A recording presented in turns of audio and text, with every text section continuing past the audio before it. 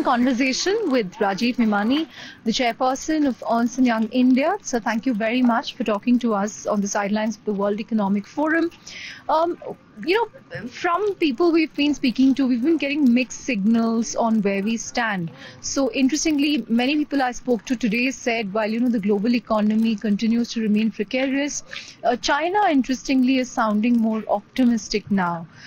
Give us your own sense of, what your read-throughs are based on the sessions you've attended, people you've been speaking to here. Yeah, no, thank you very much.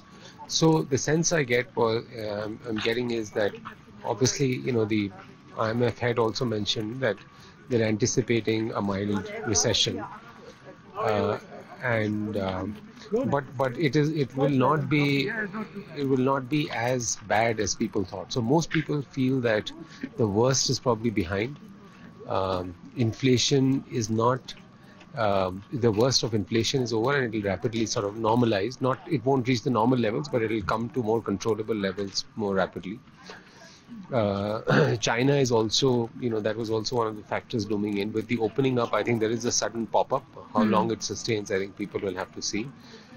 And most of the negatives around broken supply chain, the issues around the war have been factored in.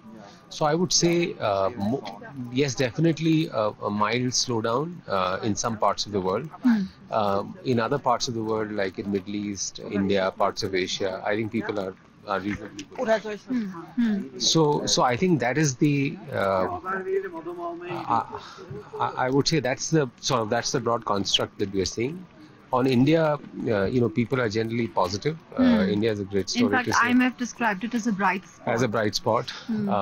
So I would say India, Middle East, as I said, are the bright spots that people are looking at. People are looking forward to investing in India. And I think it's really upon us to ensure that we capitalize this great opportunity that is there with us right now. Right. And, of course, people are talking about bright spot and everything, but could inflation play spoilsport? The RBI, is still hawkish. It will take some time for their rate hikes to sort of reflect on the inflation trajectory. So could that play spoilsport? I would say it's going to correct from where it was earlier. So even if you look at November, December, you look at the December CPI numbers, December WPI numbers are less than 5%. So I think it's gradually coming under control. RBI obviously has done a stellar job in steering this economy through in the last 2-3 years along with the government. So I'm sure they'll do, they all realize the most important priority for India is growth and employment.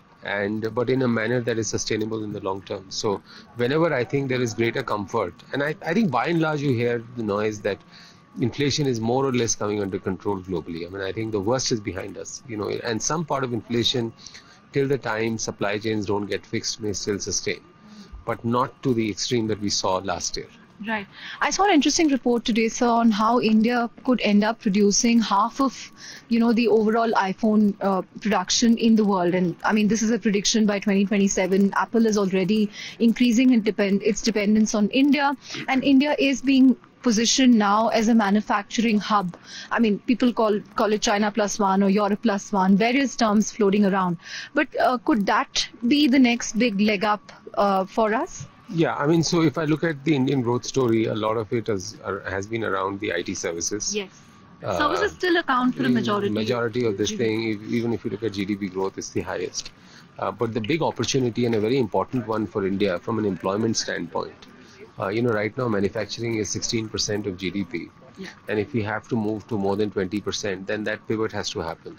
So all the initiatives that have been taken under Atmanirbhar Bharat, the PLI schemes and everything else that have been put, I think they augur well for manufacturing. On specific issues, whether iPhone will shift 50%, it's very hard to say. I think it will be difficult. A lot of it will also depend on what's the consumption in India. But definitely from whatever I have seen, if 6-7 years back, 8 years back, if India was importing almost 95% of their own mobile phones that they were selling in India, today I think India is an exporter of mobile phones. Yeah. And a large part of their consumption now is met through domestic manufacturing, and also export is picking up. So to that extent, I think those stories are on manufacturing are coming to fore. And as the PLI schemes gets rolled out, this will be even more effective. What I think as the government, as industry, we have to see is also focus a lot on labor-intensive manufacturing. I think that is, if we are successful in also the future age of manufacturing, which is whether it is the batteries and the EV cars and mobile phones and technology and everything, which is very critical. I think similarly labor-intensive manufacturing, whether it's garments or others, is very, because that's what also generates employment, which I think if India can generate a high level of employment, then I think that solves most of the problems. Right. We are just 2 weeks away from the union budget. So is there a one big reform or one big announcement that you would like to see?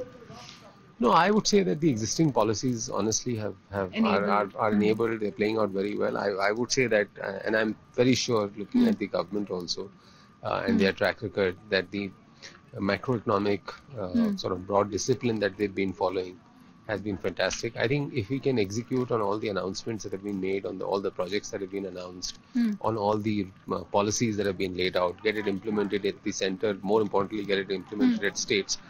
I think that in itself, I think the reform, a lot of reform has played out. Now I think we have to ensure that gets executed on the ground. And if I look at overall, I would say that GDP growth of 7%, probably fiscal deficit of what we had projected of close to 6.3, 6.4%, whatever that final number comes out to be, buoyancy in tax revenues. There is growth may be slightly slower as compared to what we experienced this year, but still sort of, I would say, in the 5.5, 6% kind of growth. If you add inflation to it, almost probably we'll see 13-14% growth in tax revenues. A lot of the spends last year were when commodity prices were at its peak. So hopefully some of that, will, as it peters out, I think that gives great elbow room to the government to spend money. So I would say that overall, I'm sure that there will always be big bang announcements, but I would say that I'm not looking at it from a big bang announcement. I think as long as we see continuation of what has been achieved and execution of the policies, that's the most important thing. Right. Finally, so is this also going to be a challenging time for EY India with the global split and everything that's happening? Are you worried about retaining talent, attracting talent in the process? No, I think so. That decision is happening globally. I think whenever, as and when it gets done globally, I think it'll get implemented in India. Also in India, as it is, we operate. The audit and the non-audit side operate separately. So it's not that much of a challenge. In fact, I see that if it happens globally as well, then I think it opens up greater opportunities. Great. On that note, Mr. Memani, thank you very much for talking to us. Thank you so much.